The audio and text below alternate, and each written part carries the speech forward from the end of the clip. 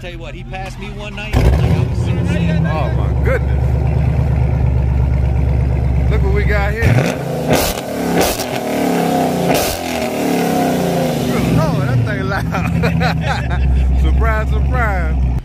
Follow his Instagram. Yeah. This thing. Look at this scat. Got that good Procharged on. Eventually, I'll get my car to this right here. Yes, indeed. This thing clean. You got a Lord. Yeah, this joint nice, man. Yeah, this joint right. Yeah, man, got everything on this joint. Methanol. Crazy.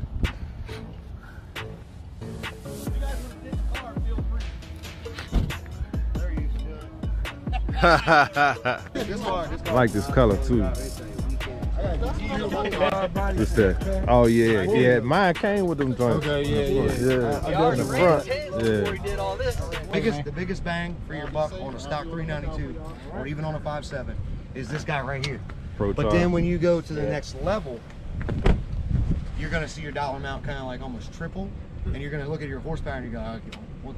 That wasn't yeah. Like my wife did yes, that. That's what I said. I'm So, adding dollars and I'm like, but you this is not right. There are things this that isn't you're working doing for me. to get the more horsepower. So like doing the Fords internals, okay, that's $2,500 in pistons and rods.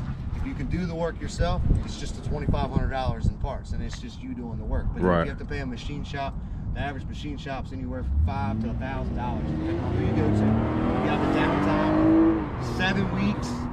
At the most, especially in the off season is the worst time because everybody's doing it. Right. But then you look at that and you go, well, I spent that money and these pistons should give me more horsepower. Well, the pistons aren't going to give you the more horsepower. The pistons are going to allow you to make more horsepower. So it's kind of like when you factor in your build and you build your car and you bought a set of drag wheels, right? And drag wheels, everybody's looked at drag wheels. When you buy a complete set, it's like $1,600, no tires. Right. And you buy the tires, you're another $2,000. So you look at it and you're like, fuck, I bought $2,600 worth of wheels. This car better drop 5/10. But then you got to factor in weight of the car. Yeah. Now, our cars, literally like your car, bone stock with a tire on the back, you'll run 11.8 with nothing done to them. Yeah. But you'll see guys that have gone and they got an email tune, they still run at the same time. Yeah. Because the tuner really can't give you any more. All he did was change some parameters. The parameters you want them to stay away from are the transmission parameters. Because the minute they start playing with the torque management, that's when this transmission says, I'm out of here. And it's the truth. You see the ones that have done it on the forums, they won't really admit to it, but you find out who their tuner was, and their tuner likes to try to get them more and more and more. Well, when you start taking it, because the transmission literally has a safety in it. So like on the dyno, when she didn't like what she saw, she shut Brent down. She said, nope. Now, if Brent turns that off, that'll never happen. And then you're going down the track, and at any gear, the transmission could say, I'm out of here. And we've all seen what Hondas look like. Oh yeah. Oh yeah.